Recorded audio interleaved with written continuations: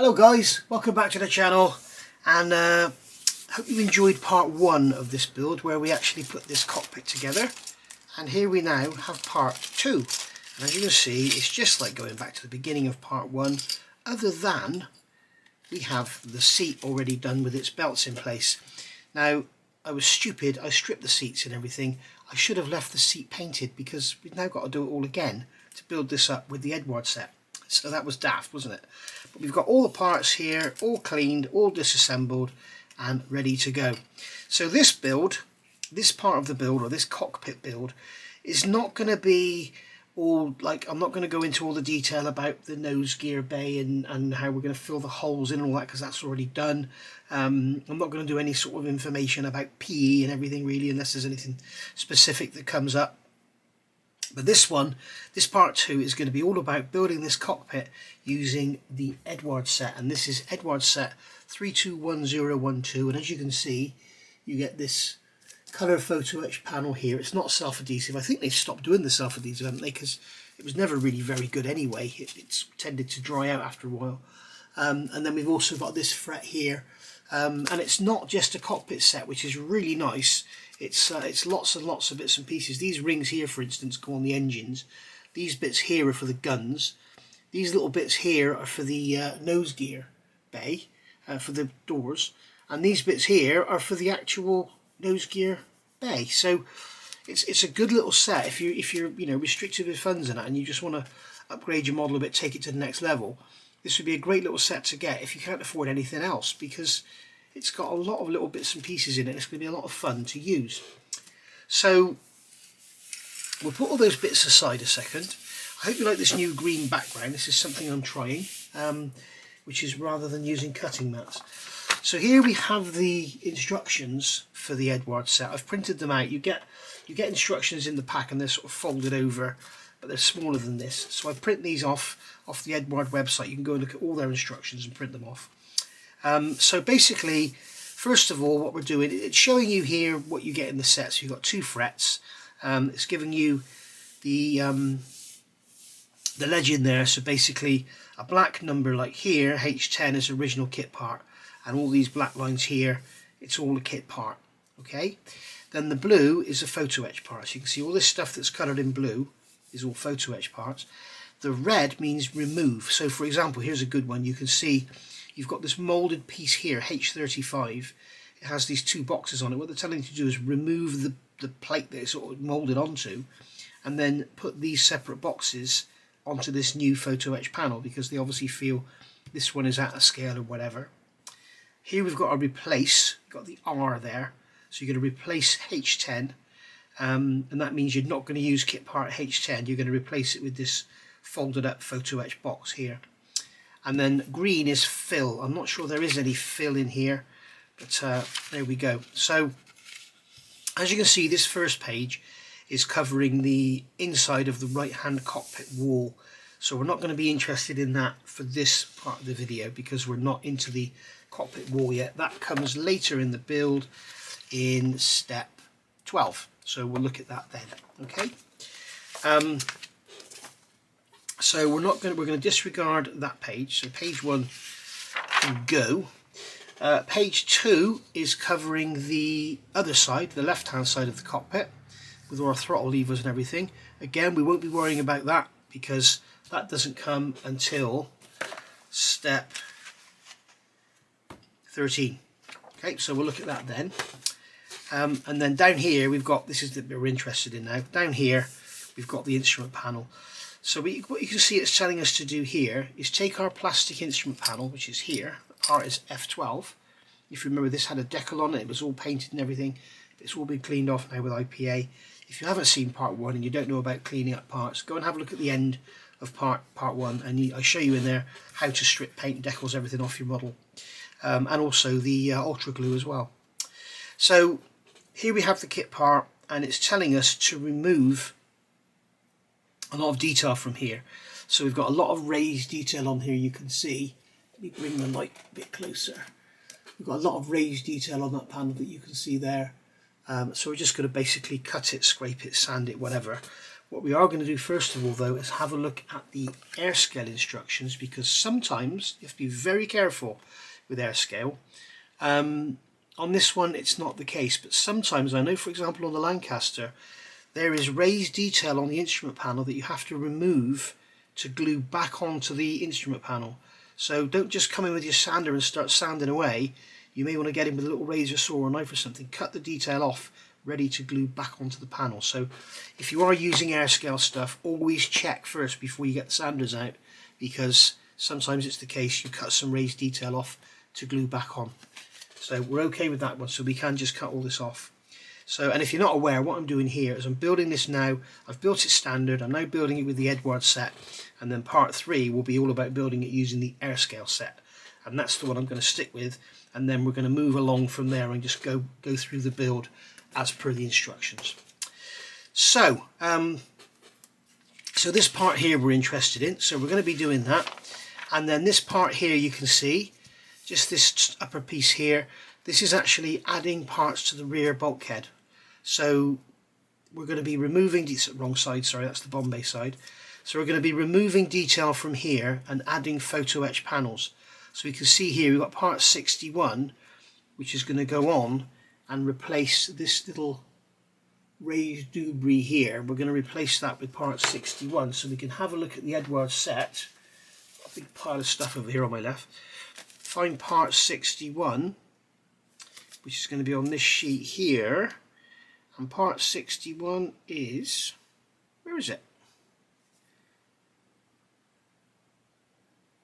I cannot see it for the life of me. Part 61. We've got 62, 63, 61, there it is. So we've got this little part here, 61. That piece of brass there with all the raised rivet detail and everything is going to replace that simple plastic moulding there, and then we've got a lever to go in, so it's all going to become 3-dimensional rather than just the flat plastic. So none of this is included in the Airscale set, so we'll do this permanently and leave it on there, which means this time we're going to permanently glue the bulkhead onto the cockpit. Okay, so so that's all the cockpit floor, should I say. Because basically we're going to be gluing this all together, we're going to paint everything, and then we're going to white glue the seat in, we're going to white glue the instrument panel on, and then we can strip it all again, ready for doing the Airscale set. I don't think at the end of this one I'll be stripping any paint, so we shall see. As you can tell, I've got this really well planned out.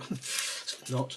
So anyway, so we're going to crack on now, and we're going to look at what we're going to do using the Eduard set. So this is going to be a kind of introduction for people that haven't used Eduard sets before, and what we're going to do and how we're going to plan and go around the build. So if you don't want to see this bit, if you're an experienced modeler, just press forward until you start seeing me gluing bits. So I'm going to get myself organised and I'll be back in a second. Okay, so this is the way I go about doing this. There are people that will disagree. There are people that don't bother, there are people that don't need to, and there are people that probably do it even more intensely. But the first thing I do, if you've bought an aftermarket photo etch set, and believe me, Eduard make this easy. If you've got an aftermarket photo etch set, go through the instructions and make sure that you identify on here, on the instructions and on here, where the parts are going. Not necessarily exactly pointing arrows to say where they're going, but just a note to say that, you know, don't forget when there's a photo etch part goes on here, so that you don't just crack into the build. Sorry about the noise, that's Jess with a bottle again. You don't just crack into the build and end up missing it, so you end up completely building a sub-assembly, painting it or something, and then finding out, like for example, I've got that panel to go on that bulkhead back there. You know, you've completely messed up now because you've painted it all, it's all nice. Now you've got to go in and sand and remove detail, add a piece of brass and paint it all again. So that sort of thing. The other thing I always do is check for accuracy, because you can see in here we've got like placards and stuff going on. I don't know where page 1 is. Page 1 we disregarded, didn't we? You can see on here we've got placards and things.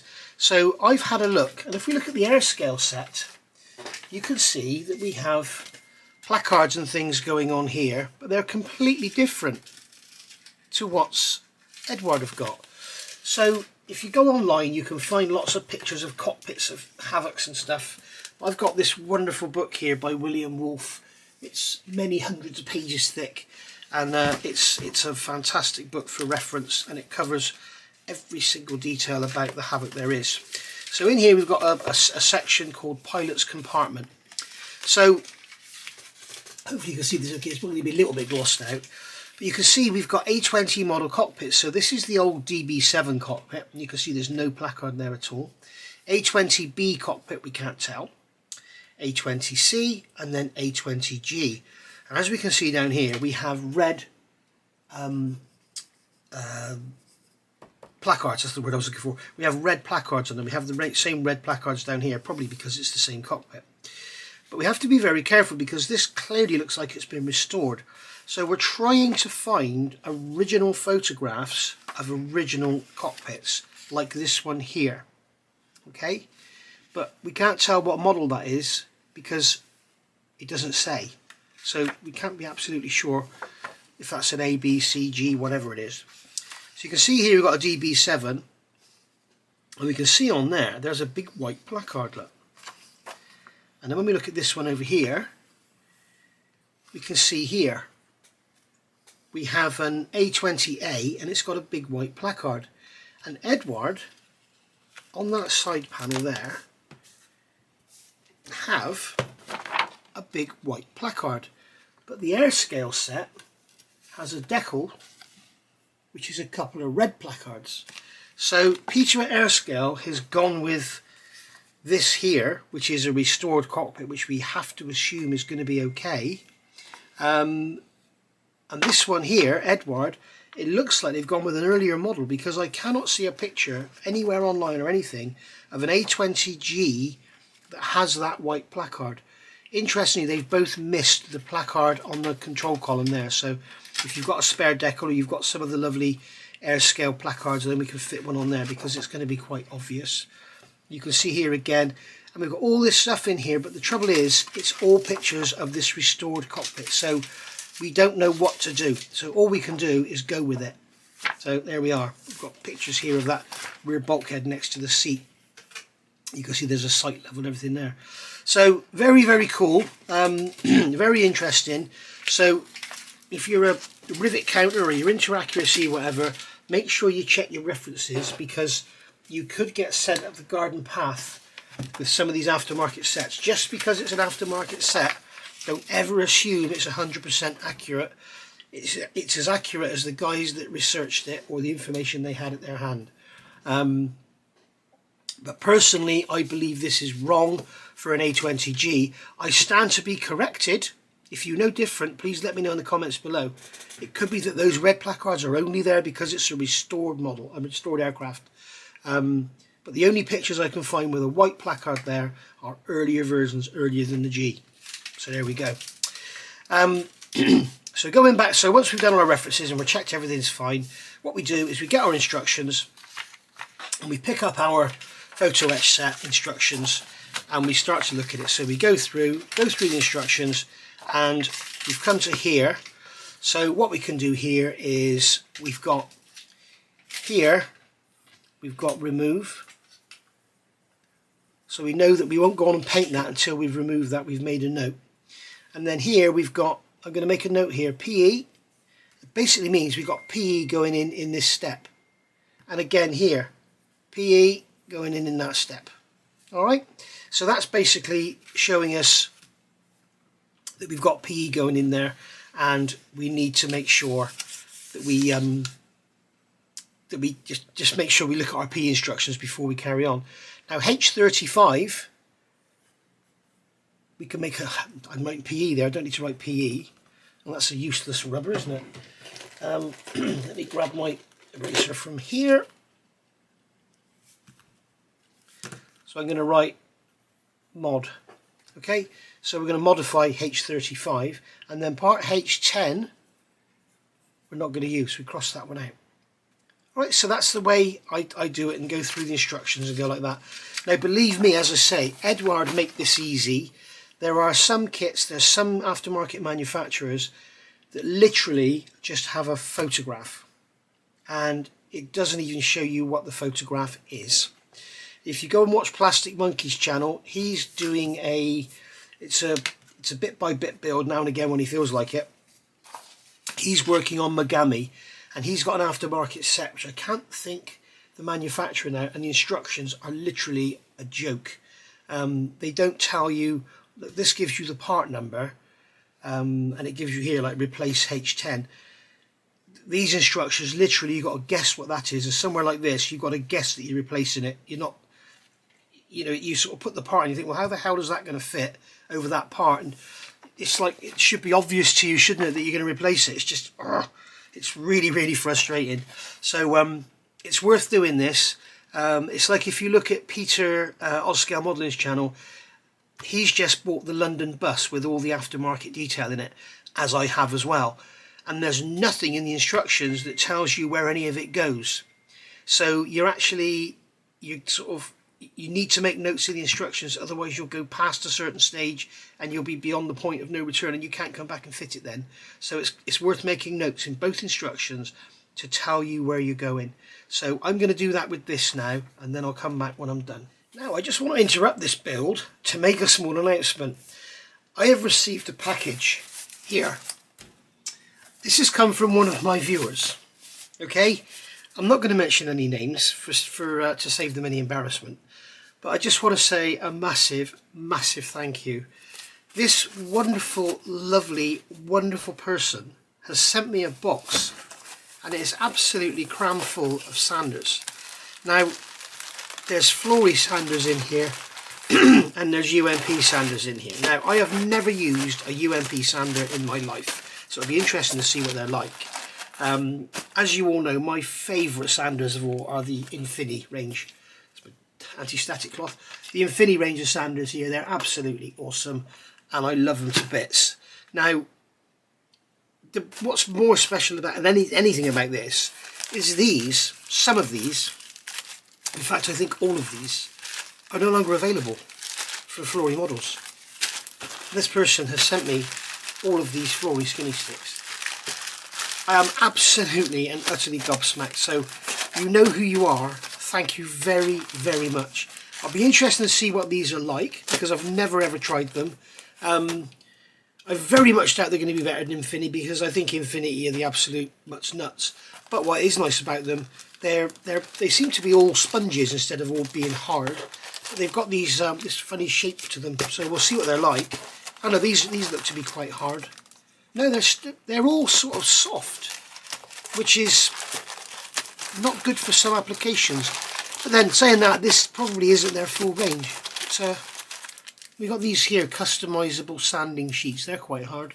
So anyway, absolutely amazing. I am gobsmacked. So you will probably see me using in this build, you'll see me using these, which are the Flory skinny sticks, which are the green ones, which I think they were called Fine. And I believe these were the best standing sticks you could ever get for modelling. I just wish Infini would start doing them, because nobody else has picked up where Phil Flory left off. And these are the UMP Ultimate Modelling products, and I've picked one of these out because it's 400 grit, and as you know, 400 is my favourite grit. So we'll see what this is like. I mean, this is like a skinny sander, but slightly wider, and obviously you've got the wider end on here, which is handy. So we'll see what they're like. Again, they're quite soft. In some aspects, you need something like this, like the Infini Zebra sticks, which are hard. For doing nice, if you want to like remove sprue nibs from edges like this, it's good to have a hard stick to give you a nice flat square edge rather than round all the corners off. But sometimes a sponge is good. So yeah, so thank you very much. You know who you are, and I was absolutely gobsmacked to receive that. It actually came a little while ago, and I'd completely forgotten to give them a shout out for it. And sort of slightly embarrassed in a way, because I mean these are like gold dust. So anyway, let's get on with this build. So first things first, instrument panel. So we've got all the detail on here, which is all raised, and we've got to stick these photo etch pieces on. And as you can see, we've got this photo etch panel here, which goes at the back, and then this panel here is going to go over the front, so you'll see the glazing through it. Okay, so this has got your dials on it, and this has got your actual instrument panel. So what we're going to do, again with this hard base, don't ever cut on a soft base, we're going to remove this panel from the fret.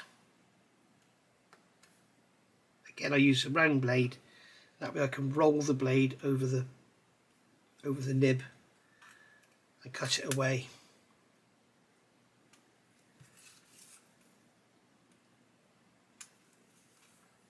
Come on. Obviously my knife must be a bit blunt. It's only a brand new blade, I've only done a little bit of photo etch with it. And then this one here can come off. So we'll cut this one off like so.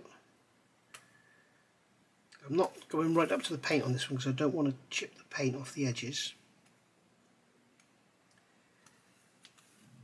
So that one's come off a lot easier.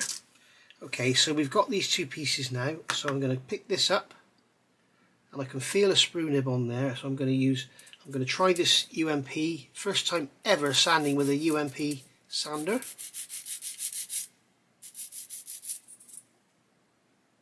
And there we go. And no, these did not come from UMP to me. I am not promoting UMP products. I am in no way affiliated with UMP. But I will give you an honest opinion of what they're like. And on the back here, what I'm going to do is just score this up a bit, just to give the glue something to bite onto rather than just that shiny surface. So get that down on there and just give that a bit of a sand. And I'll do the same on this one. So we'll get rid of those nibs. Don't worry about the edges. What I always do with these PE panels, I always go around the edge with some black paint to get rid of the shiny edges. But we need to be careful that we don't actually remove any paint from the front face, because that can look a bit odd. And also be very careful. One of the issues with pre-coloured photo etch parts is when you have to bend it or fold it, particularly seat belts, the paint can just flake off. I don't know if Eduard have improved things, but be very carefully sand, just put some marks in the back of this to give it a key for gluing. And as you can see, when I do that, it sort of slightly curls it up, so you can just flex it back straight.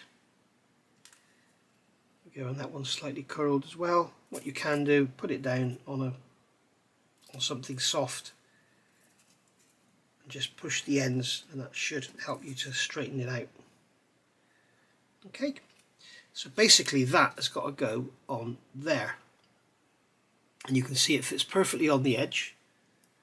Okay, it fits perfectly up to the edge like so, and we've got that engraved line in there, so we're going to get a gap.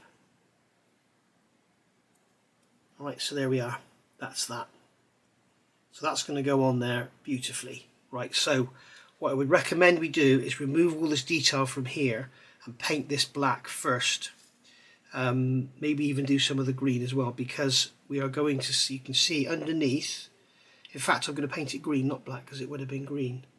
You can see underneath here there's an area where the photo etch doesn't cover, down there, and we're also going to have a gap between the panels, so we'll probably paint it black first and then mask off the black and paint it green. What is that stuck to my finger? It's a bit of tape. Go away. You are not required. Right, so I need to get on and get some painting done. First of all, we're going to remove the detail, aren't we? So with a pair of cutters, I'm going to cut off all this raised detail here. Okay, let's get these structures out of the way so we're not whiting everything out. So I'm going to remove all this detail from here.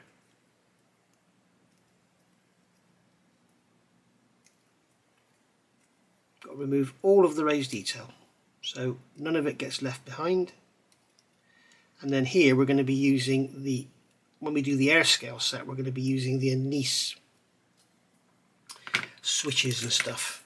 So what I'm going to do here is, with my knife, I'm just going to very gently cut away. And the reason I cut this away is so that when we come to sand it, now that in there is going to be a separate panel. It's funny, I seem to remember painting these knobs yesterday. Can't have done because it's all grey plastic. Hey ho. The reason I'm doing this is because otherwise when you sand it you end up with rounding all the corners off because your sander's riding over all the knobs.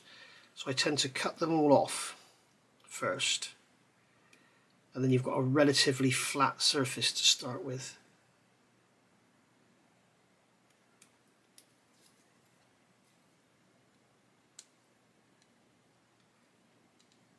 There we go. So is this going to be coarse enough? I think I might use the skinny stick actually, the coarser side of the skinny stick.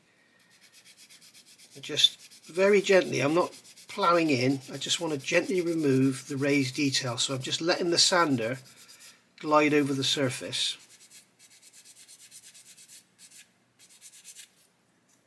Just like so.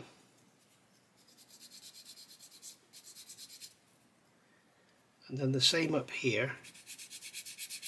I think we've got quite a lot of raised detail in the middle there, so I'm just going to grab my knife and just scrape that away, or scrape most of it away, so that we don't end up rounding, because what we'll end up doing is rounding the corners off, if you know what I mean. In fact, I think I'm going to use my Infinity 400 stick here, the Matador, because it's flatter.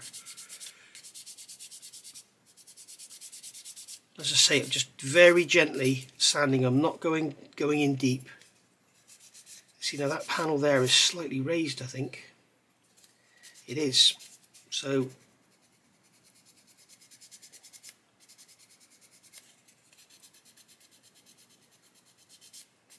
if you can hear some screaming in the background, it all depends on the wind direction, but there is a school not that far from me, and if the wind's going in the right direction you can hear all the kids in the playground, and I don't know what they get up to, but it sounds like they're murdering each other. They can half scream.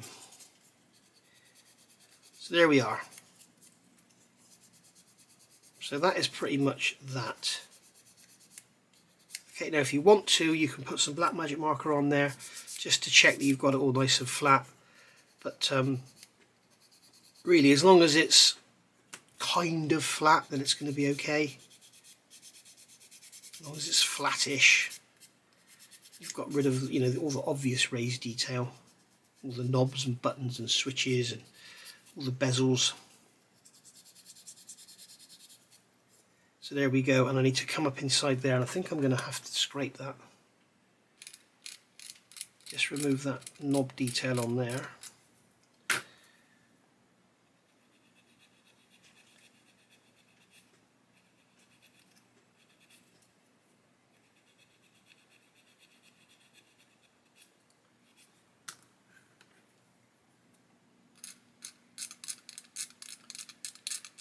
Yeah, something to be aware of, that panel there. That panel there is higher than that one, and that panel there is higher than the surrounding. So just don't, like I say, don't go ploughing in with your sanders.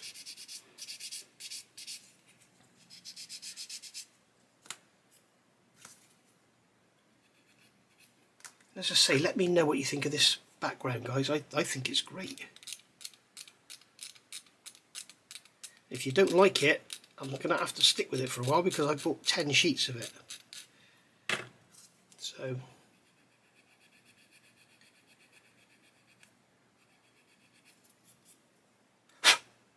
there we are. If enough of you say you don't like it, then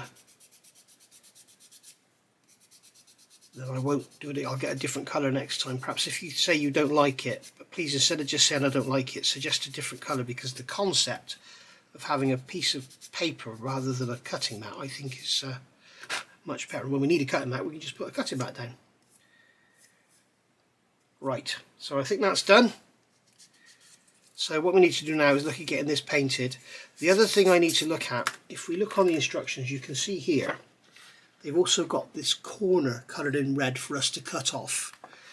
Well, when we look at the part that goes on there, I think it's 13, isn't it? Yes, 13. That part there is going to fit up into that corner, that part there. And as you can see, it's a lot smaller than the actual instrument panel. So the shape of the instrument panel, Eduard are saying, is incorrect. I think what I'll do is I will probably glue that on and then sort the instrument panel to fit afterwards, rather than risk messing anything up right now. So basically that is going to fit onto there, butted up to that line, butted all level with the edge. That's going to glue on there, but we're going to get it painted first, so I'll see you back in a minute. Alright, so much for me saying I plan everything. Slight change of direction. I've decided that I'm going to prime everything with black paint, because I want to get some primer down, because this could well be the final layer of green paint that goes down. So what I like to do, as you know if you follow my channel, I like to build sub-assemblies, so I'm not actually gluing painted parts. So my intention is to get all the photo etch parts that aren't pre-painted glued on and then prime over them. So I've removed all the detail required from this rear bulkhead. As you can probably see there, it's all been sanded off.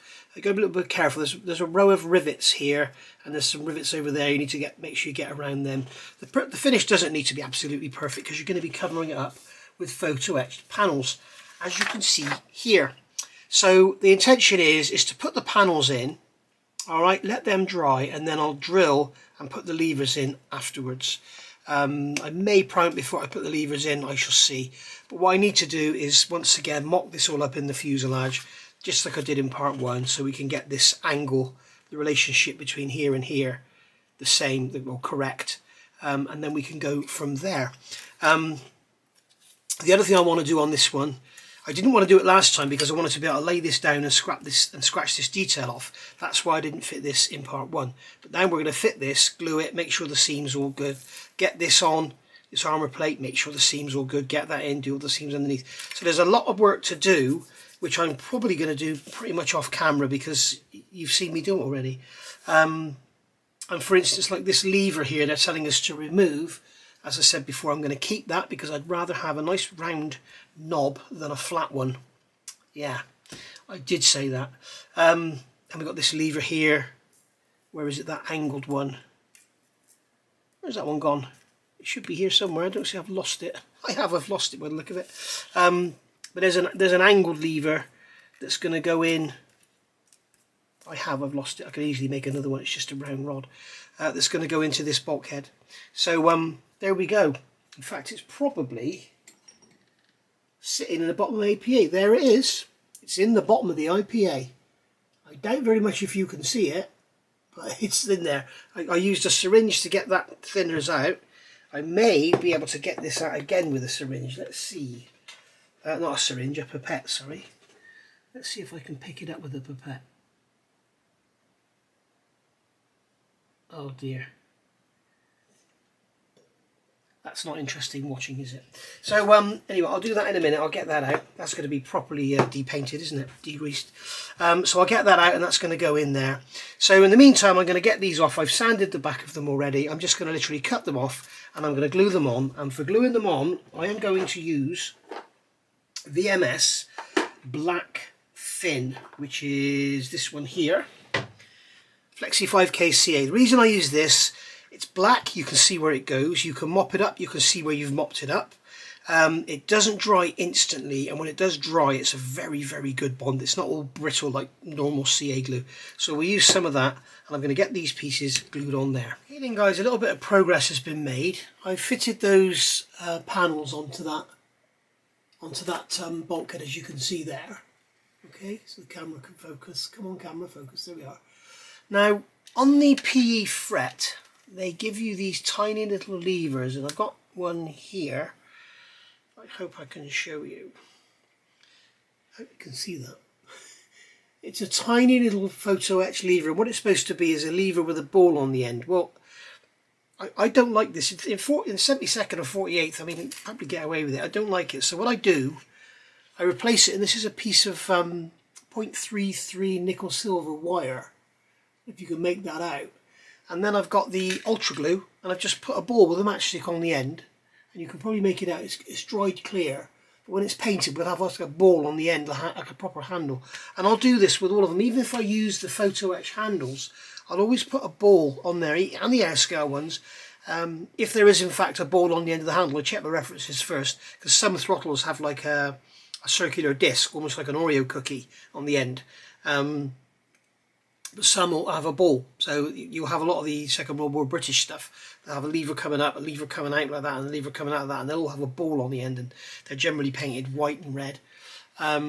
So yeah, that's what I do, and it just looks a lot better, I think, than having this two-dimensional flat piece of brass. It's the same with these ignition wires here. You know, it's great that Eduard give them to us, but they never look right in 30-second scale. I may use them because you can't really see a lot of the engines anyway unless you remove some cowling, but it's far better to use wire, especially on the big stuff.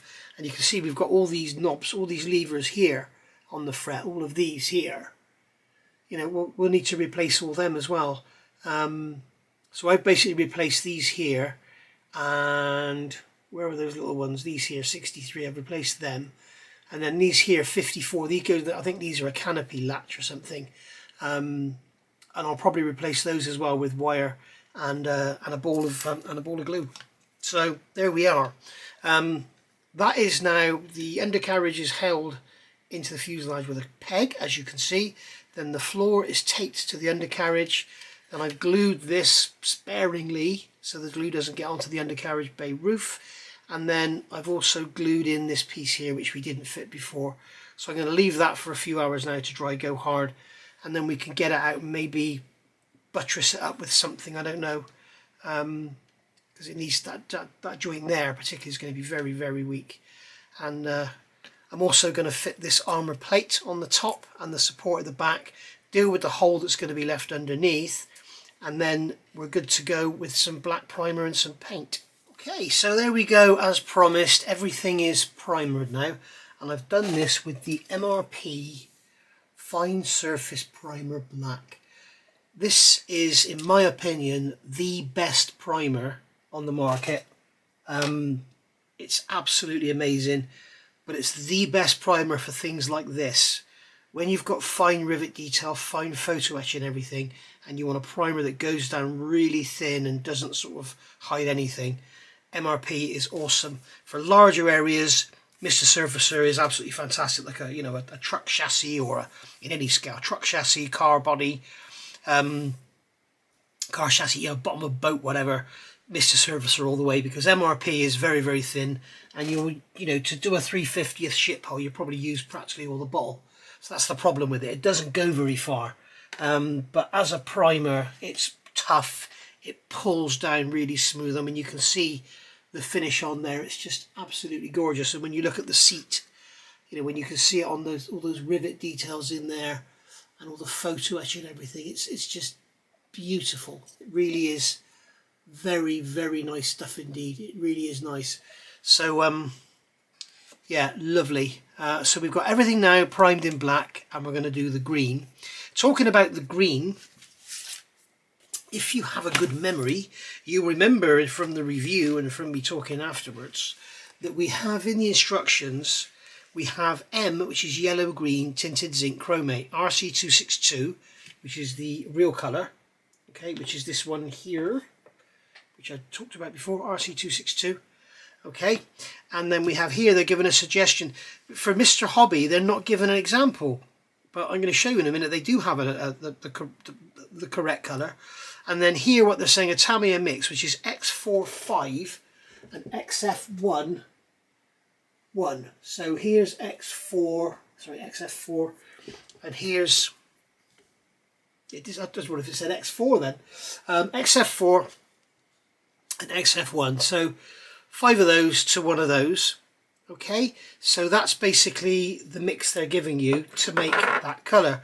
So I've done that, and I've got this colour, and that colour looks considerably lighter than when I've painted it on there. I think I'm going to have to do another sample, but basically the interior of aircraft is a subject that a lot of people get very, very hung up on. In the early days of World War II, pretty much everything in America was painted with zinc chromate. Now, zinc chromate is not a colour. Zinc chromate is a paint, and it had some salts in it that came from some sort of zinc, and they looked like a yellow colour. The paint was translucent, so if the paint was painted on something dark, it would be a lot darker than if it was painted on something light. So hence, if you see aluminium, which is like aircraft are 99.9% made of, you'll see it painted with zinc chromate yellow. It will look very, very yellow, very much like this. Okay.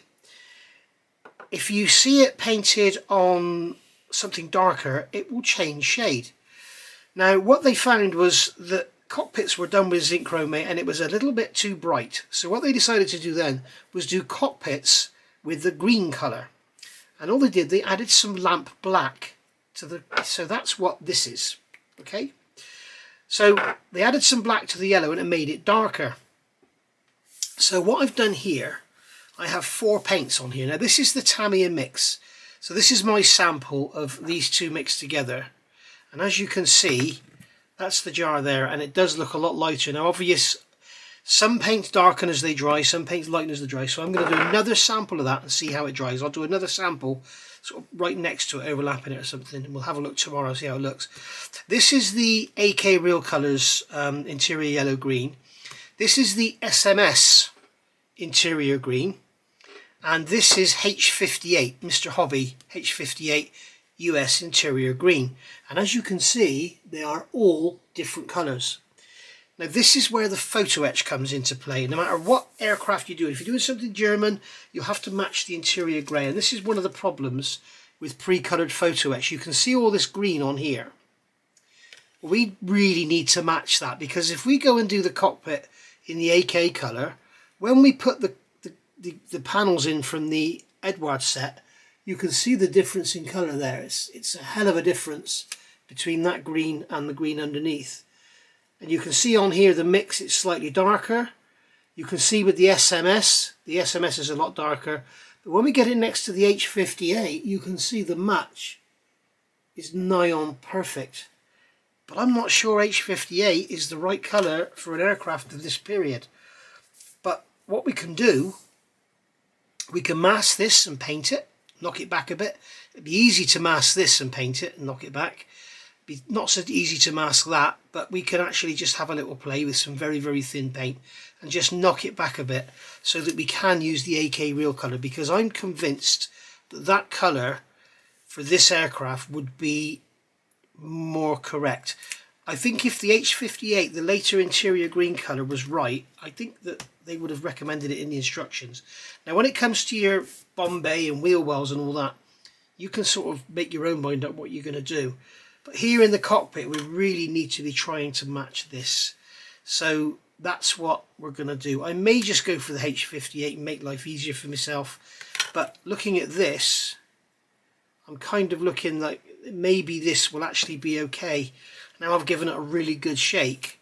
In fact, what I'll do is I will do on camera. I don't want to get any paint on my new paper mat, but what I'll do, all I've done is use the end of a... Yeah, I think it is the same colour. We'll have a look at this tomorrow. I mean, it's quite late at night now. But we'll have a look at that tomorrow when it's dried. But it does look a bit lighter before it dries. It may dry darker, it may dry lighter, who knows. But we'll have a look.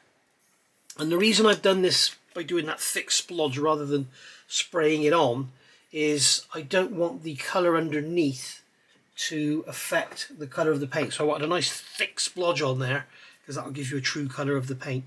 So we'll see how that dries. We'll have a look tomorrow and quite possibly use that. I mean, looking at that there, it is slightly darker, but it looks like it could be... I could always knock it back a bit. I could put some more yellow in it and get it to sort of pretty much match that. But I'm certainly, for the rest of the aircraft, I think I'm going to use the AK Real colour, because people get all wound up with this subject and you don't need to. There are pictures of aircraft interiors with different colours of green, because there are times when the because they had instructions to mix the paint, and they were told to use zinc chromate and then add so much of lamp black or this other rubber colour black. And sometimes the instructions were misread and they put both blacks in, so you had a very, very dark paint. It also depended how thick it was sprayed on. It depended on the mix ratio, how good they were, how much black they had. If they only had a little bit of black lying around, they'd probably half the amount of black they put in. So really, to get wound up about the green colour is not really the thing to do. All I can say is I have read documentation that basically sort of later on in the war, sort of 42, 43, they kind of moved away from the green, the yellow, and moved into the green. Now don't get confused with B-17s, B-29s, I think B-26s as well. They used a colour called bronze green, which was a much darker green, and P-47s. They used this bronze green, which was much darker green, had a bit of a sheen to it. So then they went for a colour called dull green, which was matte. But you can read all about it and just read it till the cows come home and believe what you want to read and believe what other people say. But we can see already that's drying, and it is drying darker. So I think what I'll probably do is put a drop more yellow in it just to knock it back a bit, and then we'll have a slightly darker cockpit than the rest of the aircraft, and it'll be a little bit interesting. So I'll see you tomorrow now, and we'll get this painted green and get some photo etch stuck to it. Good morning, next day now. Right, so what I did last night, I did add some more of that green, some more of the XF4 yellow to this Tamiya mix, and I've got that kind of shade there. You can see it's slightly lighter and it's more like the H58 now. So I've used that on the cockpit and painted the seat and painted in the belts. I haven't done the buckles yet, but you can see the seat with the belts painted. And I always think the belts look nicer when they're painted actually on the seat. I don't know, it just gives it all a look of togetherness instead of being separate parts all glued together. I don't know, it's nice. We've done the control wheel. I've got a feeling there should be material wrapped around there, but we'll have a look. I may be repainting all of this anyway. And I've done the black gaiters in there. I need to check references. I've got a feeling the pictures I've seen with black gaiters are restored, so it could be that in wartime they were actually leather. In fact, they probably were leather, so they should be brown. And we masked off the instrument panel, the black bit, and painted the green down below. This is all going to get stripped again, because obviously when we do the Airscale, we're going to be modifying this and bringing it all forward and everything. So that's basically that. I'm going to let that dry now because I don't want to be handling it. Something of interest, if you look on that rear bulkhead, you can see now those knobs. Where I replaced the photo etch pieces, you can see the knobs with the balls on the end, and we'll obviously get them all detailed in and everything. I'm not really sure how much fuss to make of this time, whether I'm going to strip it or not, I don't know. But we shall see. We shall see. I mean, the whole idea of this is to show the Eduard how to fit it and how it all looks when it's done, and how to sort of improve the look on those gauges and stuff. So I'm going to let that dry, and then I'll come back and we'll see where we go next. Alright, so there we go. We've got the belts repainted again, and I doubt if you can see it, but I've actually done some post shading on the seat. I've just gone round with the airbrush and just with the slightly lighter green, just gone round and just gently faded it in. You can probably see it better on here. You can see around the sides of the seat it's slightly lighter than the colour in the middle, and it just sort of gives it a bit of interest. You can also see I have done some research, and those panels in there were in fact leather or suede or whatever, so they're redone in like that tan colour.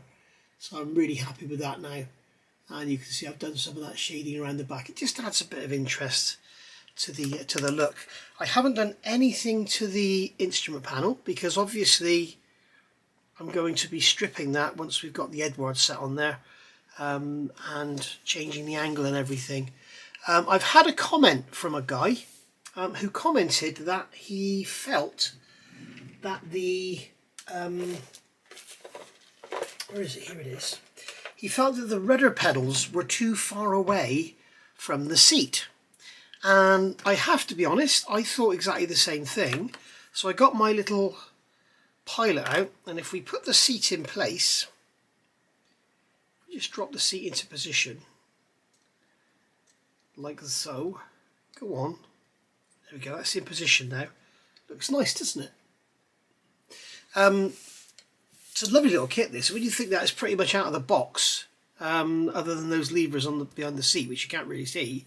It's very nice. But I put this, this is from a Hasegawa 1/32 scale Stuka. And you can see there that actually they're not too far forward at all. I mean, he sat on his parachute, which isn't the best. But oh dear, dear, dear, dropping everything. Just put this back in here a second. But you can see clearly that, I'm trying to hold it sideways so the camera can see it.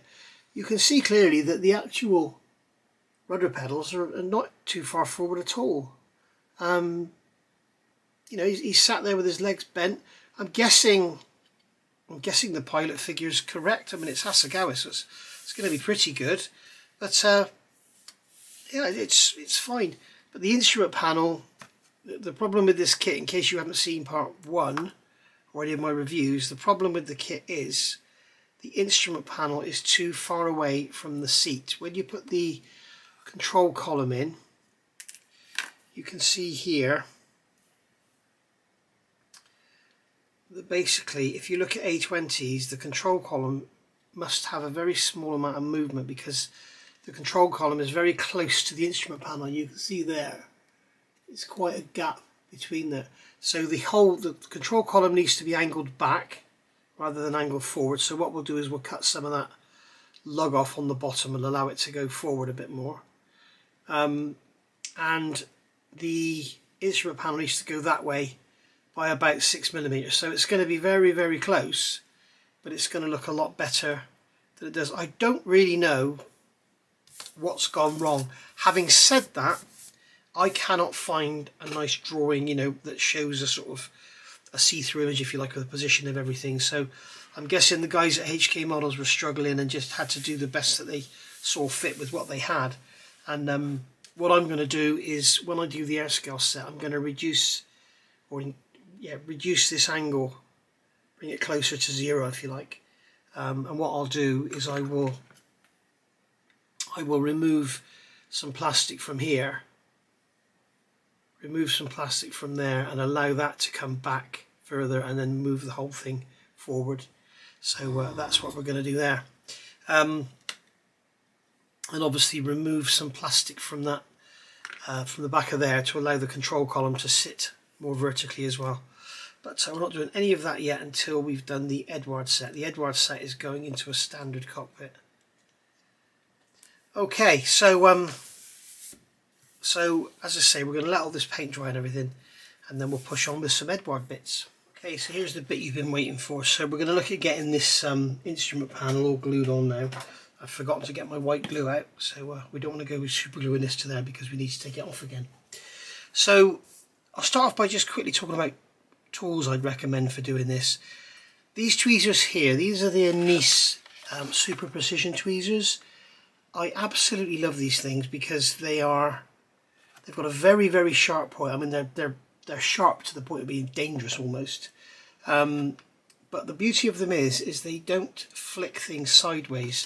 And if I can try and show you, here's you know, you're picking up a rod like this, okay, and you can squeeze it, and you can squeeze it until the tweezers are actually closed, and that's the beauty of them. If you take a cheaper pair of tweezers like these here, and you squeeze, it's not going to do it, is it? It's not going to do it. It will do it with smaller parts, I can assure you. But what happens is as you squeeze, it will they kind of go like this, and let me find a piece of wire or something here. I think it will do it with this. I'll come here. This little wire here, this wire clip. If I squeeze the tweezers together, you see it flicks it out. And what it will sometimes do is flick it sideways. Yeah, and it's not doing it because the camera's on. The beauty of these is you can pick stuff up and squeeze them and it won't flick it out, it won't do anything. They're really, really good. And they're very sharp pointed, so they're really good for small parts. And they've also got a very, very gentle, you know, hardly any pressure to keep them closed. So that's really good for picking up small parts.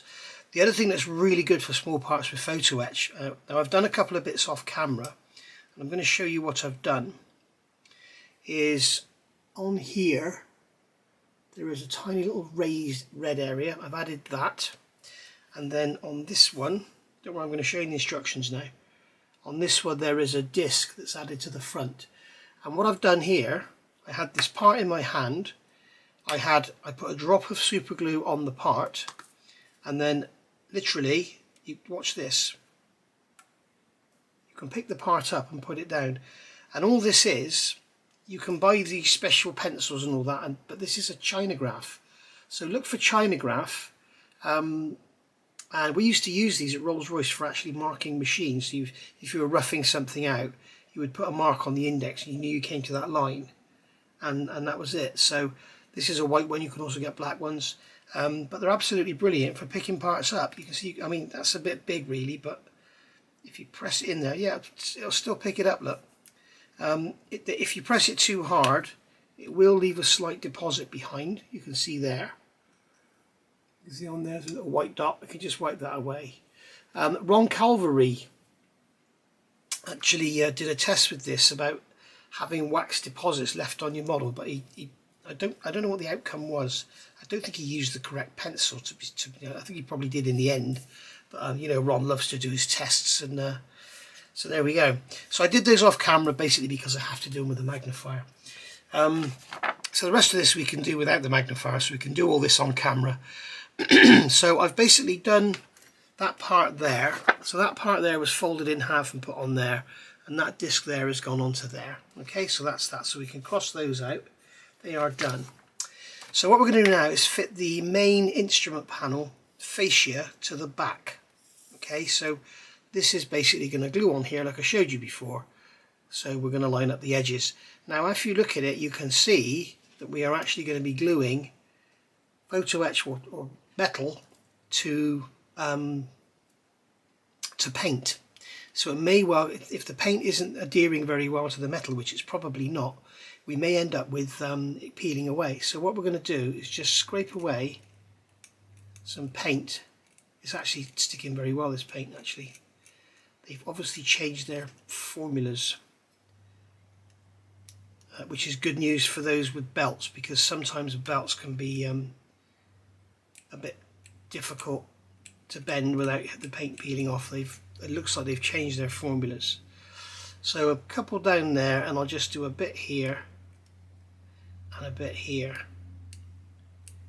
I just want to make sure we've got metal to metal adhesion. And then what I'm going to do is get this together and get it positioned perfectly into place. Okay, so that's lovely. Right, just like that. And then I'm going to hold it with a pair of tweezers. Ow, a pair of wide tweezers. I just pinched myself then. And I'm just going to hold it in one area. And then with some thin super glue, I'm just going to let that wick into the gap. I'm using the thin clear because it's quick drying, and that's what I want in this occasion. I don't want to be hanging around. Now you can see on there I've got a bit of excess on the front. We can just quickly wipe that away. You need to be quick because it will actually attack the paint. You'll end up wiping the paint off. It's a big thing to go and touch it up afterwards. So that's that corner done. And we can come to this area down here. I'll do the same in this corner here. Get those sellotape together. Sellotape, super glued. Let's call it sellotape. So that's that corner done, and then we did something up here, didn't we?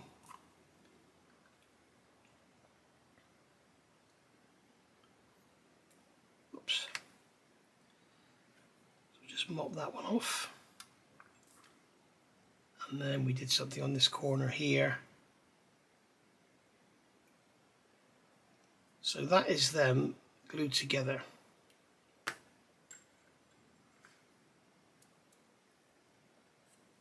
Right, so that's them together, nice and flat, everything's good. What I tend to do now, just so it doesn't have that, it doesn't matter so much on this one because it's underneath the combing, but sometimes you can see the edge of the panel, and rather than have this laminated look, I like to come around with the super glue, go all the way around the edge, let that capillary in, and then quickly wipe off the front face to remove any glue from there. And then just let this glue capillary in, and it will kind of seal it all in, and it will make it look like one piece rather than two. Okay, just go along the bottom.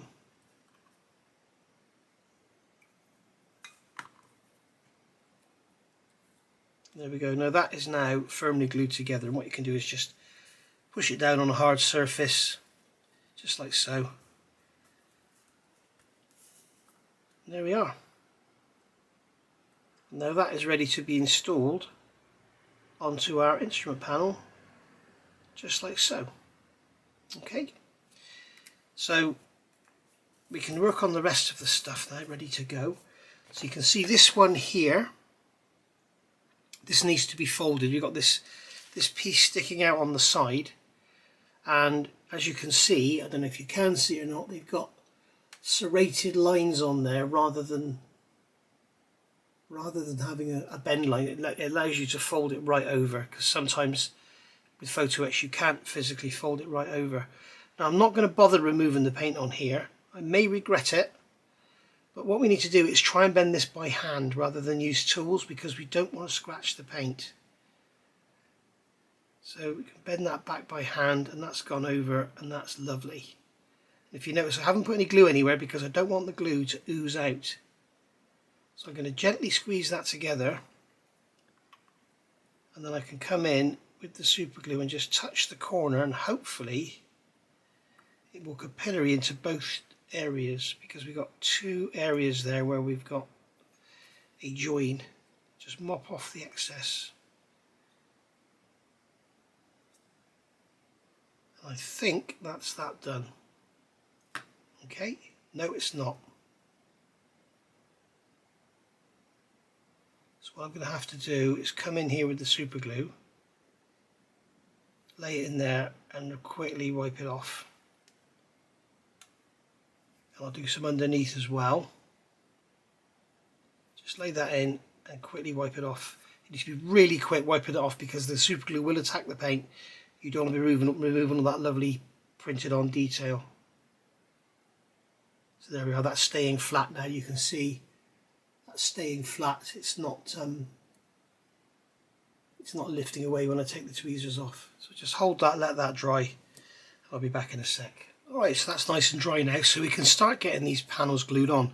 Now I'm going to use white glue for this. I'm going to use the MIG Ammo Ultra Glue, purely because I want to take it off again. If I wasn't taking it off again, I would be using super glue.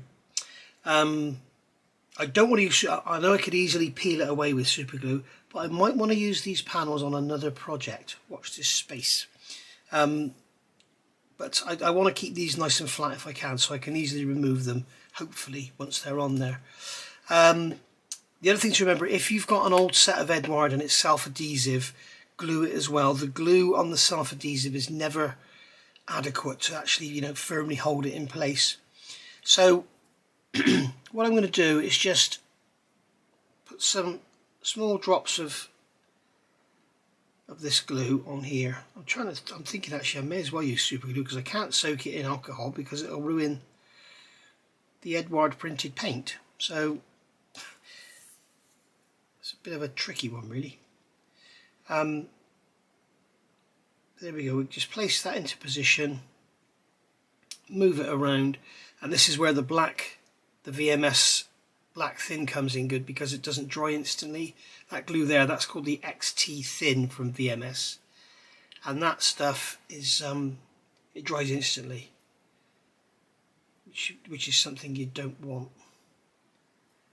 So that will hopefully stay on there. Okay.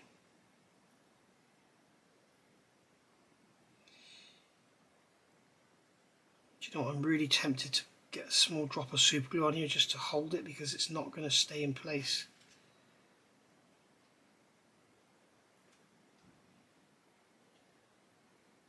I'm going to put a tiny drop of super glue on this top edge. and a tiny drop in there.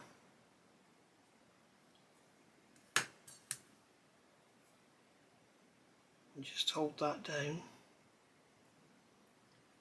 Hopefully that'll be enough just to hold it, and hopefully when I come to take it off, because it's on top of paint, it will just peel away.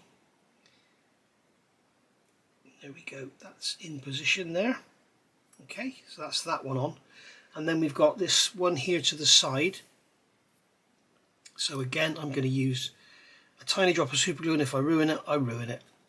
So the thing is, I don't want it all moving around while I'm trying to do the rest of it. That's the trouble with white glue, is it takes an age to dry. So that one can go on like that, just like so. And then we've got one going on here, which is there, and it's going to require that I remove part of the instrument panel. But I've been thinking I'm not going to do that, because let me get my tweezers actually.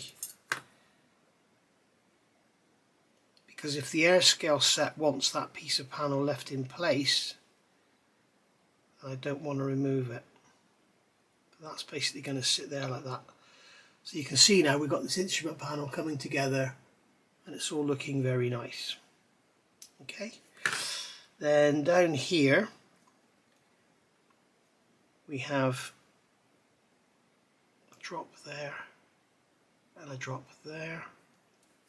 You probably wondered why am I not using the VMS black, because I've got this stuff out and I don't want to stop the camera, and this needs to be just flattened out a bit because it's a bit curved up. It often happens with photo etch, you curl up. There we go, that one's there in place. So that's gone down lovely. And then on the side here, just a couple of drops. We'll pick this one up. Let's move our tweezers away from the glue, and then place that one down on there, just like so. So you can see that once all the painting and all the cleanup and everything is done, this is actually quite a quick process.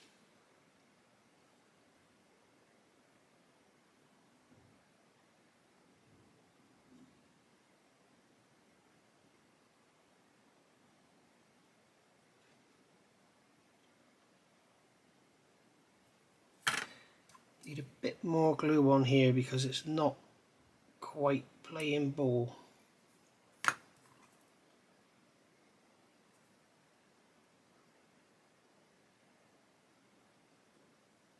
There we go, that's that one on. It still wants to curl up. Bloody typical, because the camera's on, it's playing up.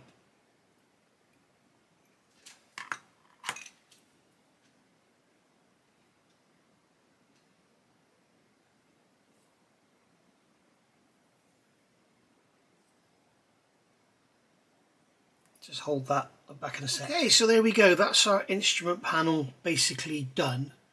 So that is what you get out of the box. Now, if I were keeping this in here, I would go around the outside edge now with some black paint to get rid of that. You can see there's a bit of a metallic edge. It doesn't really matter in this case because it's going underneath the combing, so you're not going to see that edge anyway.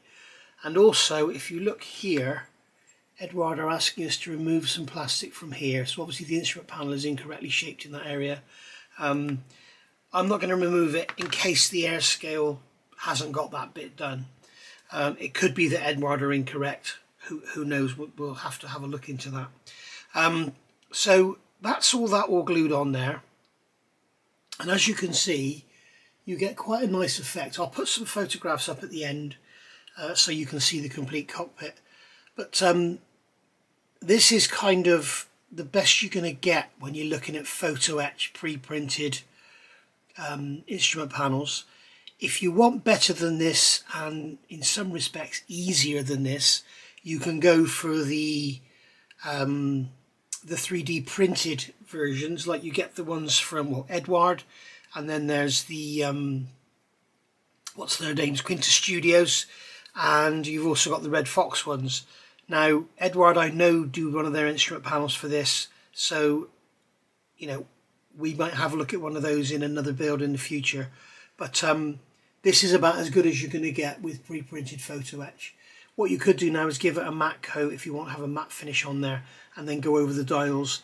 But as you can see on here with the photo etch parts, you do get that sort of convex surface on there, which is a shame, which you can't avoid. It's part of the process. So I've done some detail painting. I've done these knobs on the back as to what I think they should be, and I've done these bits down here to what I think they should be. I need to do some more research to check what's going on. This here is correct. These ends are silver aluminium fittings, and this is a sight glass for the hydraulic oil level. What I've done, I've painted it brown. I shouldn't have gone all the way up, should I? I should have just gone up to there. But now you can see those handles on there and those knobs. It all looks quite effective. If you want to use the photo etch parts, obviously go on and use the photo etch parts, but they're so bloody tiny, and the trouble is they're flat. So I always like to replace stuff like that with wire, and I will do the same on the latches and everything on the sides. Throttle levers, unless they're actually made flat, which they normally are. These two bits here go underneath. So this one here is going to fit into here, like so. Okay, and this will be sort of part of the bomb bay, and then this one here, I'm looking at where the flat is. The flat goes towards the cockpit, so that's going in there like that. So those two bits will sit in there like you can see.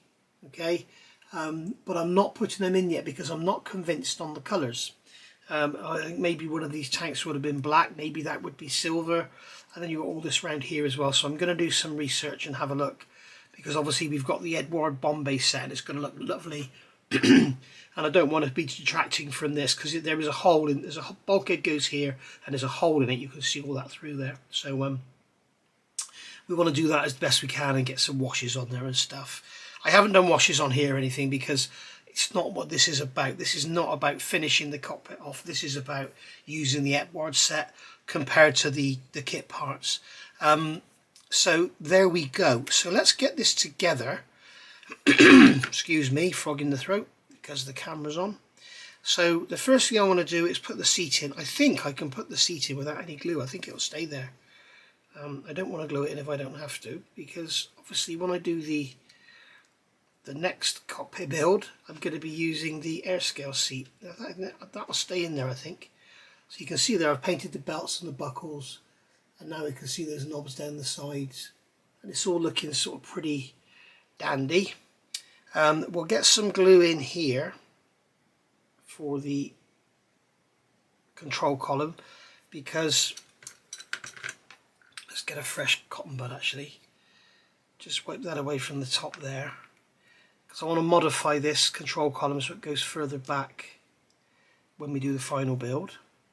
If you want to see the final build, that'll be cockpit build number 3, and it may well be in 2 parts, because otherwise it'll be like a 2-hour video, because all the Airscale stuff is quite complex. We're going to be using Anise buttons and dials and switches and stuff, and yeah, we're going to be going mad. So it's going to be a very interesting build for part 3, build number 3. So we've got some glue on there, so we can glue this instrument panel in like so. I've put the glue on the wrong side of the, where's my glue? I've put the glue on the wrong side of the hole there.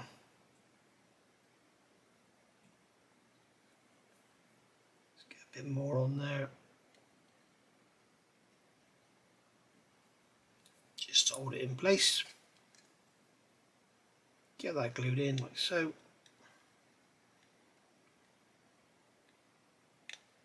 There we are. That was difficult. It was really difficult to get in. I don't know what's going on there. So there we are. Right. So that is our Eduard cockpit done. So now you can see the only difference in here from the kit. We've got the kit seat belts. They're painted. We've drawn out those holes in the bottom of the seat.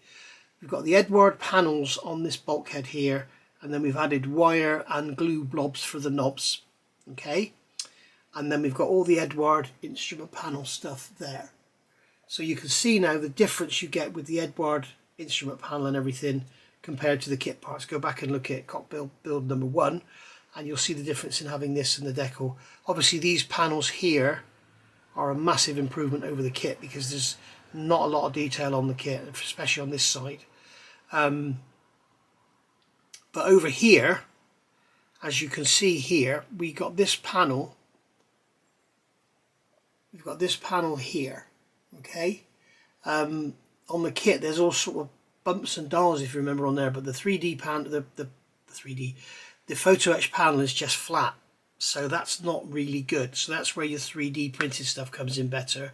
Or what you can do here, where you've got these dials at the bottom of here, you can see the rings where the dials go. You could add the anise knobs and buttons. So, you know, if you can't get anything more than this for your model, whatever it is, get the anise dials and switches and buttons and toggle switches and all that, and add that to the photo etch and really make it come to life. You need to bring it out towards you, add some buttons and stuff. And I'm going to be doing that with the Airscale set. It has all the holes ready there. If you put the wire in, we'll put some toggle switches in. We'll do a lot of work on that one, and it'll look a lot nicer than this, but it takes a lot more work. That's the thing. So it's all down to how much time you want to spend when this is at the end of the day all going to be closed up like that, and you're hardly going to see any of it because it's all like that. So it's just started raining. So so there we go. So I'll put some photos up at the end, and you can see how it looks. But I think it looks great compared to the out of the kit. With these knobs and stuff on the sides, it looks much better, doesn't it? So thank you for watching. I will see you all soon for part 3. I don't know how long away that's going to be because I want to do some research, because I'm not happy at all with all these red knobs and levers everywhere. I'm not sure that it would have been like that in real life, and I'm also now doubting myself on the red stencil data, whether it should be the white or the black or whatever. I'm going to have to do some more research. There is lots and lots to look at, but you have to be really, really careful, because it would appear if you move, you know, from the DB7, the A, the B, the G, they're all a bit different. So, and it also does look, from a picture I saw, it does look like these are perhaps too steep. They maybe should be more like this. So we're going to look into that as well and bring this forward. So, and the control column needs to come back. So there we are. Right. Thank you for watching. I'll do some photos. I'll see you all soon. Bye for now.